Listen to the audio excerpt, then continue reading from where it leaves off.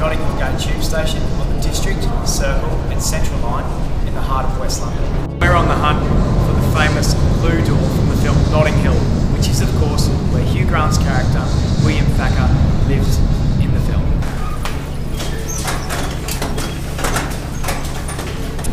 When you come through the barriers of the Notting Hill Gate Tube Station, follow the signs for Portobello Road.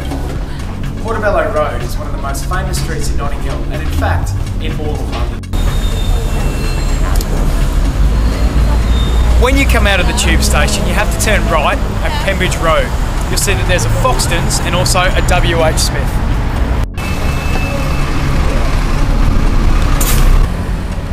As you walk up Pembridge Road, you'll pass famous shops like Arancina and, of course, Be Famous, where you can buy all your celebrity merchandise. About 200 metres along Pembridge Road, you're going to turn left into the most famous street in Notting Hill, Portobello Road.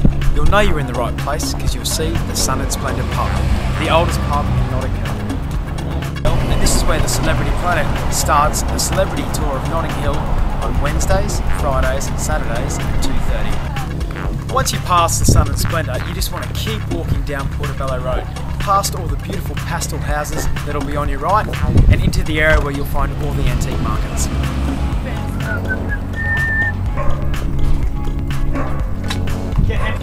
You can see behind me the heart of Portobello Road.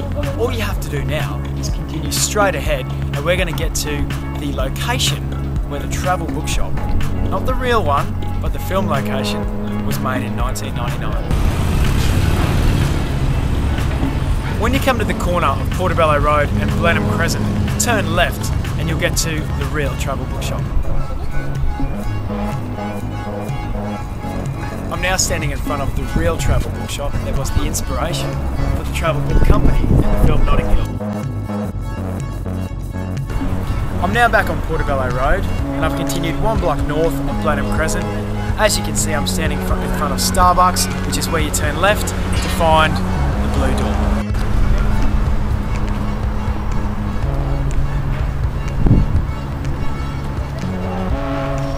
So finally, I'm standing in front of the Blue Door. Now, I know the first thing that you're thinking is, it's not blue, it's black. And you're right, but more on that later. So in 1999, when the film was made here in Notting Hill, this was a Blue Door, and this is where Richard Curtis, the writer of the movie, used to live. And that's right, this is his former house. Now, when they were trying to find a location for William Thacker to live, Curtis thought, what better place than my own front door? So they used this for the film location. Now, rumour has it that before Richard Curtis lived here, this was actually a brothel, or as it's been described to me, the biggest crack and whorehouse in all of Notting Hill. Now, whether this is true or not, I don't know. But anyway, when the film came out in 1999, this became an instant tourist attraction, and people from all over the world flocked here just to have their photo in front of the Blue Door.